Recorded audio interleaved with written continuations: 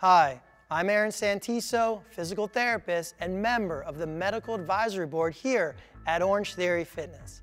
If you've ever had pain in your lower back, hips, knees, ankle, or feet, it could be a result of what's called lower cross syndrome.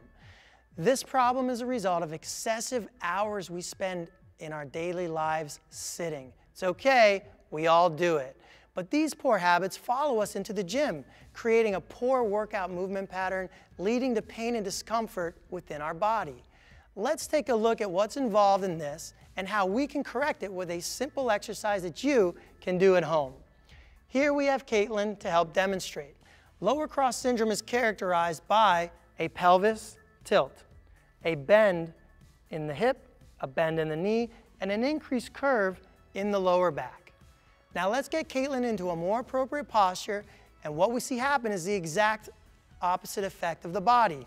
The hips rotate back, the spine aligns, the lower curve straightens, the hips and the knees align underneath the pelvis.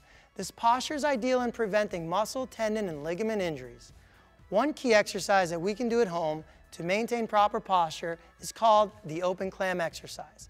You can perform this exercise at home, office, or studio on the floor, and here we will demonstrate how to execute this exercise properly.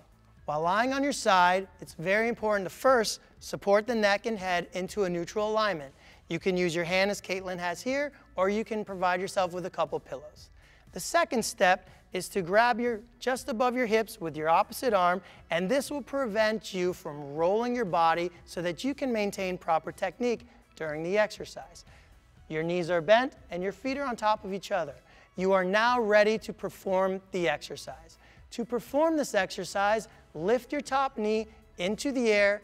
Be careful not to rotate your body too far back, lower, and repeat. This exercise targets the glute medius muscle, a very important muscle in maintaining lower back, pelvis, hip, and knee stability within your body. You can perform 4 sets of 25 to 30 repetitions, 2 to 3 times per week. This is also a great exercise to perform whether or not you have lower cross syndrome, just so you can maintain proper stability in the body for the future. Thanks for watching, and until next time, remember, more exercising, more life.